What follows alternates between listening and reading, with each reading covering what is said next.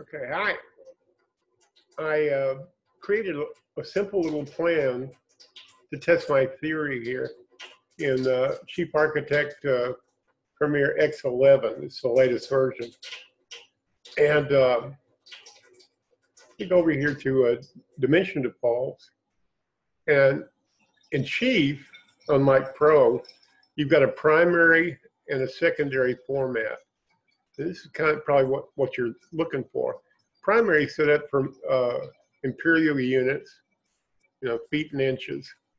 I'm going to set up a secondary. I've never used this feature, but I read your post and I thought, maybe this would be a solution for the guy. It includes second format.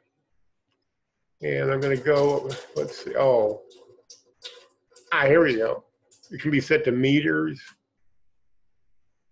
millimeter. I don't know what would be probably centimeter for you guys. I'm going to set it to centimeters and just see how it operates. I never use it. I'm just going to keep it to 2 decimal places. We'll go over here to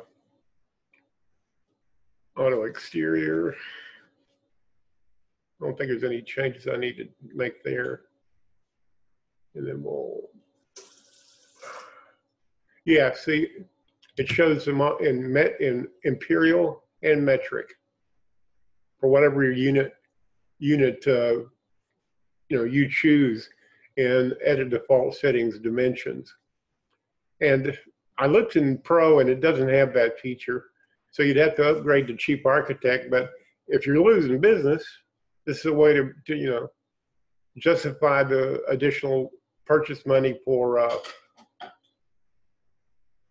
Chief Architect Premier. You could start out by just renting it or rent to own, and then upgrade your business and your ability to sell your designs. Anyway, I thought I'd take a moment and show you this.